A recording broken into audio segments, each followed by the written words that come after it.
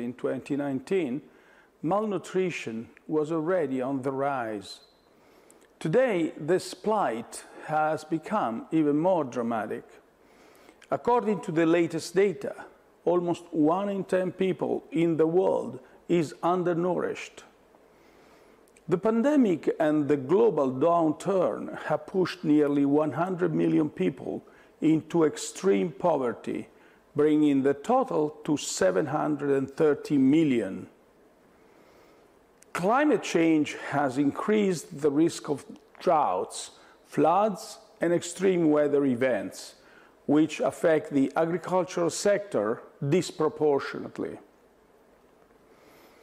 Changes in precipitation patterns and heat waves have reduced crop yields and land productivity. The combined effect of health crisis, economic instability, and climate change has the potential to undermine our collective efforts to fight hunger globally.